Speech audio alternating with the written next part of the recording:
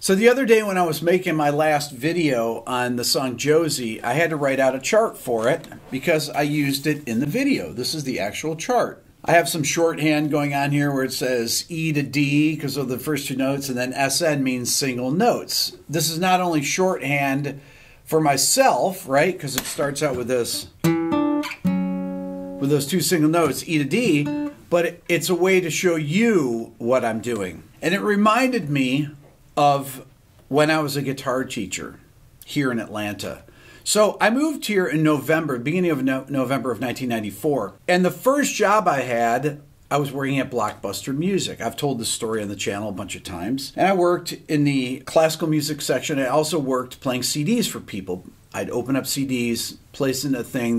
They'd listen on headphones and decide if they wanted to buy it again. And then we would carefully close it, hand it to them. They'd go purchase it. Around the first week that I was here, one of the guys that I was living with that was a musician, it was all musicians, said, you should go try and get a job at this music store in Buckhead called Buckhead Music. I drove by it the other day. I was like, okay, so I look up where it is and everything, look on a map. There was no phones or anything at the time. So I get in my Honda Civic and I drive up to this place, Buckhead Music. And I go in and it's Buckhead Music. So there were two teepees inside of it. And I thought, okay, this is pretty weird. These are like 20-foot teepees. It's a commercial space. And there's a guy there named David working there.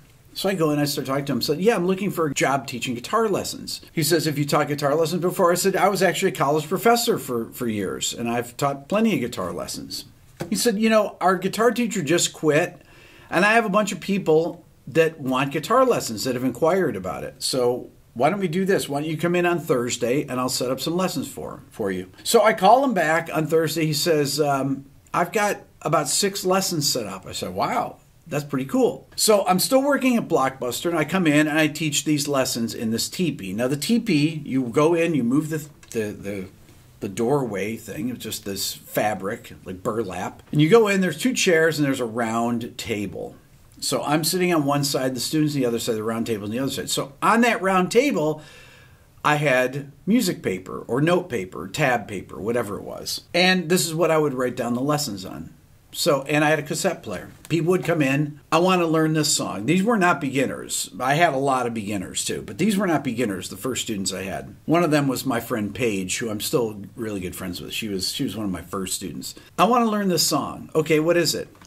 I put it in the cassette player. Sometimes it was songs that I knew, but many times it was songs that I didn't know at all. Now, in the 80s, I was in a jazz coma. So really from 1981 through 1989 or so, I listened to mainly jazz, and I went to school for jazz studies. Now, I did listen to rock records and things like that, but I wasn't listening to every different genre of music. I would listen to things that were big artists, like the Police, for example, that were big in the late 70s, and then I kept listening to them through there. A lot of the stuff I'm hearing for the first time. So they would come in, I put the tape in, I'd listen to it, and I would write it down, whatever it was. I'd write out the chord changes, I write out tab, and I had never really experienced tab, but I knew what it was, because there were no books, and there was no internet at the time.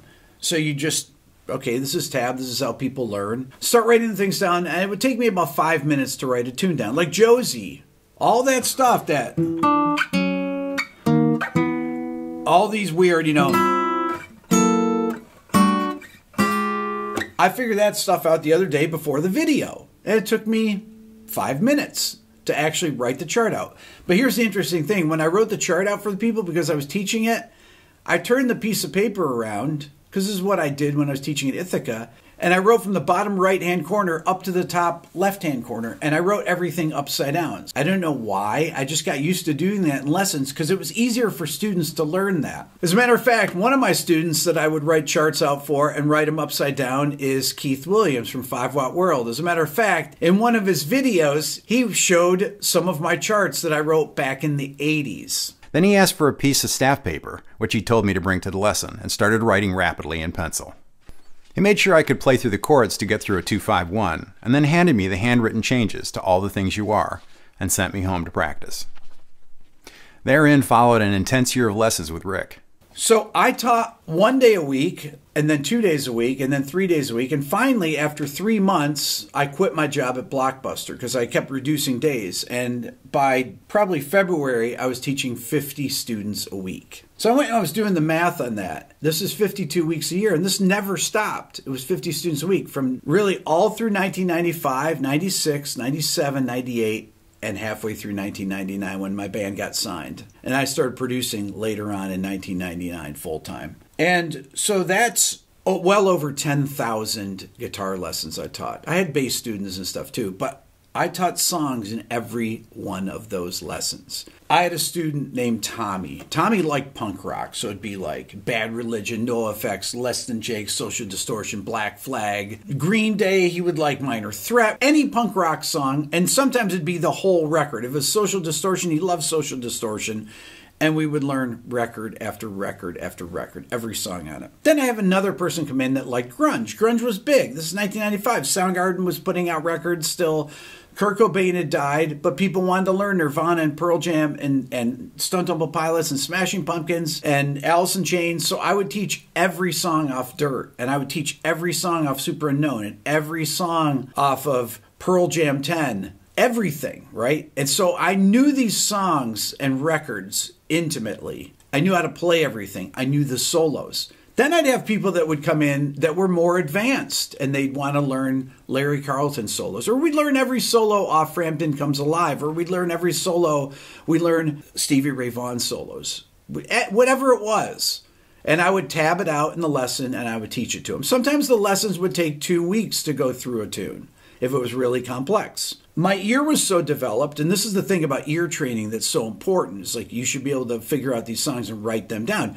People don't say, oh, Rick, you played Josie wrong, because I'm not going to play Josie wrong. And I'm not being egotistical.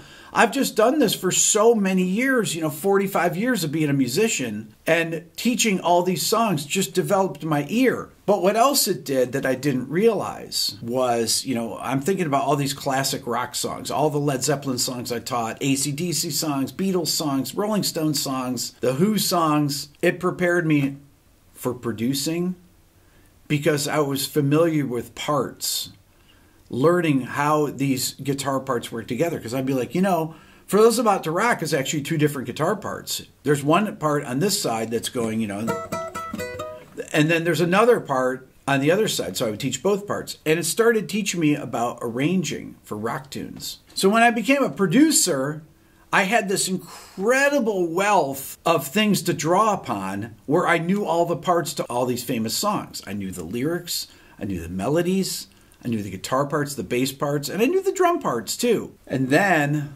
in 2016, I started my YouTube channel. Well, at the beginning of my YouTube channel, I'm drawing upon all the stuff that I learned in college. All the jazz things, all the advanced theory, and then the concepts that I developed on my own afterwards. And I had my Beato book to work on, and I taught modes, and I taught, things about all different advanced theory. But then 4 years ago in January, I started my What Makes This Song Great series. And it occurred to me, I really taught probably about 12,000 guitar lessons, but I taught thousands and thousands of songs.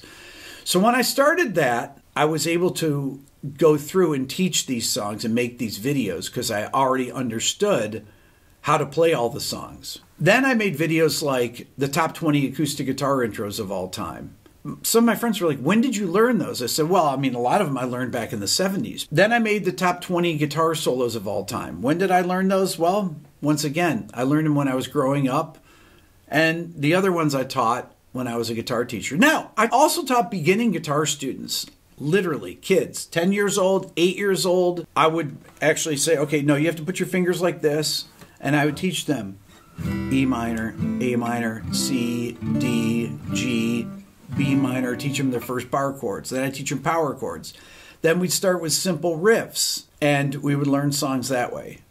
And then some of them went on to go to music school after 5 years. Some of these kids that were beginners, I taught, and they became music students, some of which are actually musicians today, professional musicians. Really, those 5 years were the preparation. Think about it. I think about my good friend Marty Schwartz. People can go and look at Marty's things for how to play songs. But this is before YouTube, so I was like Marty Schwartz before Marty Schwartz. I was teaching students like every single song that had come out from the 60s on, pretty much. I had students that only learned Beatles songs, or I had students that hated the Beatles and liked the Stones, so we would only learn Stones songs. Honky Tonk Woman, Jumpin' Jack Flash, Angie, you name it.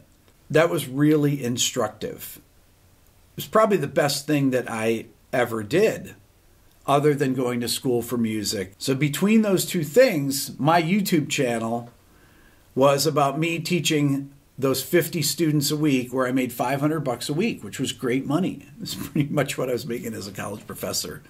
It was hard work, though.